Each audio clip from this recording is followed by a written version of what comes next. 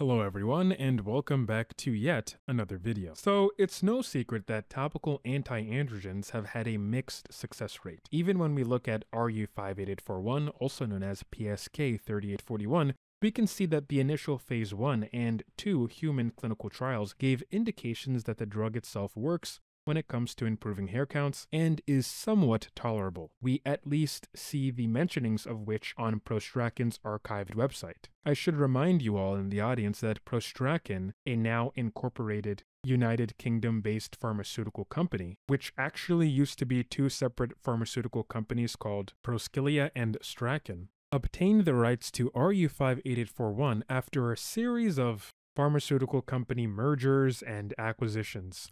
Finally, Prostrakin was acquired by kwxsoc, a Japanese pharmaceutical company. Anyway, with that lore out of the way, let's have a look at that Prostrakin website on archive.org where they mention RU-58841. So archive.org allows us to see the old cached web pages of a particular website.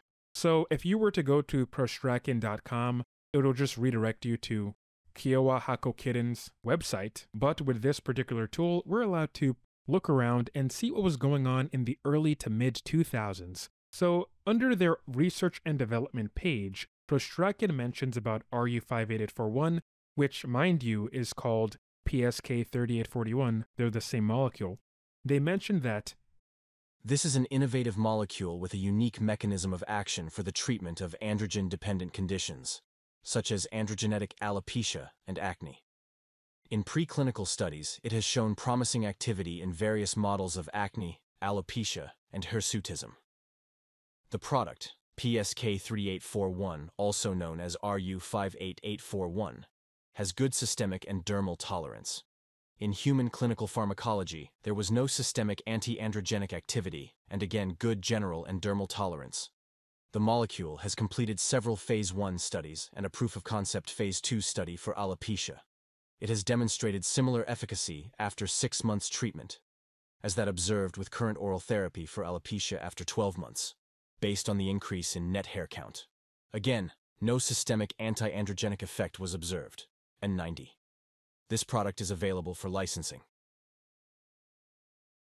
in addition to these details about the phase 1 and phase 2 human clinical trials, there are multiple studies on RU-58841 and also anecdotes online that shows improvements in treating androgenetic alopecia. One particular animal model that I found interesting was the test of RU-58841 on stump-tailed macaque monkeys.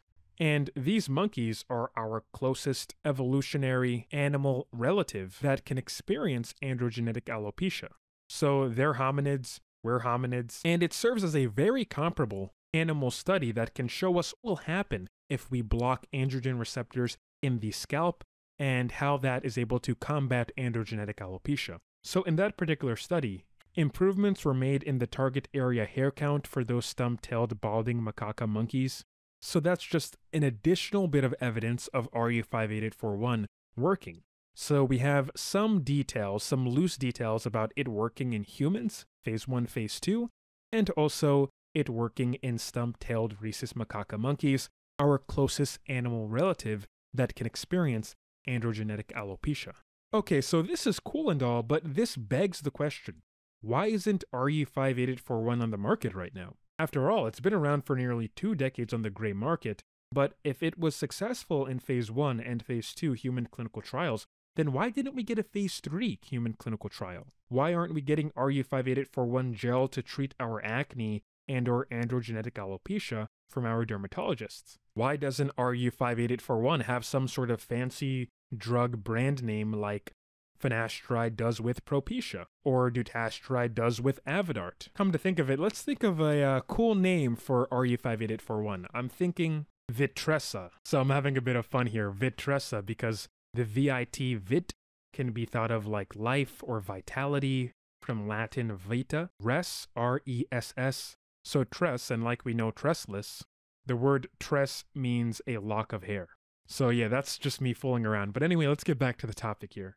It's important for us to ask the question, why didn't RU-58841 come to market? That is the essential question here, because it's very hard to find any sort of public details on the human clinical trials. Like, We can't find the papers. Believe me, I tried to find the papers.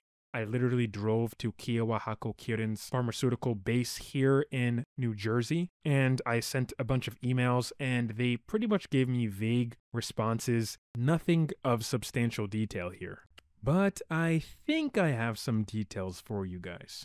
In a previous video, I investigated RU-58841. For my research, it seems that due to financial reasons being the most likely case here, Prostrakin dropped the development of RU-58841 in favor of their transdermal, first-of-its-kind topical androgen. This medication was called Fortesta testosterone gel, and it went on to gain millions for Prostrakin during a time where the pharmaceutical company was having some debt issues. In fact, Prostrakin mentions this particular drug in their R&D pipeline under the section of male HRT, if you check the Wayback Machine link on the archive website.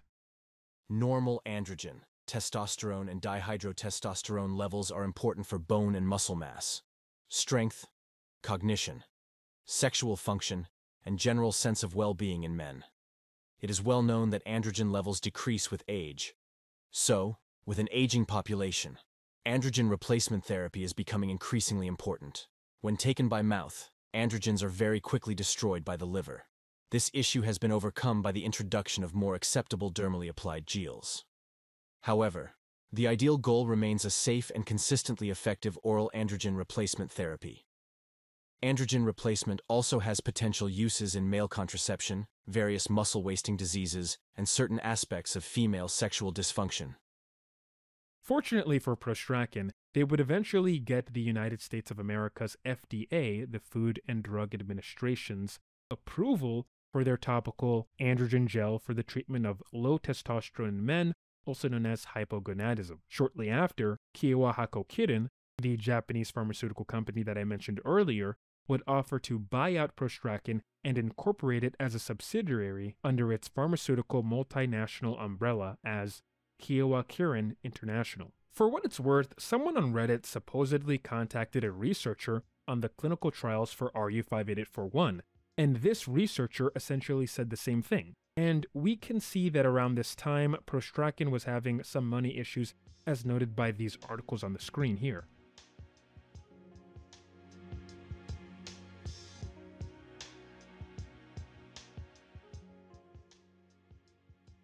Furthermore, another Reddit user named Burgie made a detailed documentation of Prostrakin's research and development plan. They were able to uncover, in some paywalled articles, that Prostrakin mentions that they did see value in continuing RU-58841, also known as PSK3841, along with other drugs in their research pipeline. This included an estradiol patch for women, so a female hormone replacement therapy for women who have low estrogen. However, they simply did not have these drugs as a priority. This is what Prostrakin apparently stated. And Burgie goes on to document how Prostrakin essentially dropped these drugs. RU-58841, also known as PSK3841, the estradiol patch for women, and some others that aren't really important for us to consider.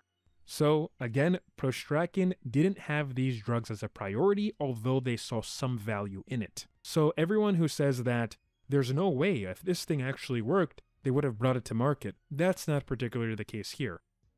Money is a motivating factor, and some markets are just bigger than hair loss, believe it or not. And if you're a good pharmaceutical company, but at the same time you have limited funds because of your investors, you need to prioritize your money in places that you know you're going to get more success.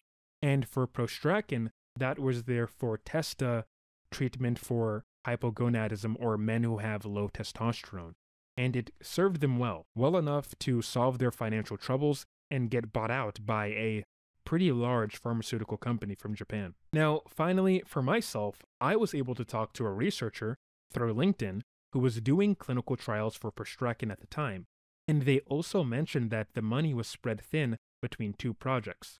That project being that male hormone replacement gel and the topical anti-androgen RU-58841, also known as PSK3841. Now, that's my word for what it's worth, so hopefully that means something. I'm not going to dox this particular person that I was talking to, because they told this to me in confidence, so That's just not something I'm going to do here. But again, that being said, we don't have the full human clinical trials publicly available on RU-58841. So we can't say how much of the hair counts improved by for the humans, or if there were any strange side effects. And when you go on the internet and you read some of the posts, there seems to be some strange side effects regarding this particular topical anti-androgen. So let's explore that and see what's going on here. RU-58841, my experience, after 2 different symptomatic episodes. What a waste of good RU. It's really crazy to me how some dudes take it for years without any problems, and others are getting heart attack symptoms within days. That's why I tried it again. I was literally thinking last time I ended up being sick after a few days of chest pain, maybe I got COVID. I tried it again and got way worse symptoms this round. I don't get symptoms to any dutasteride, finasteride, low-level laser therapy, minoxidil, or dermarolling.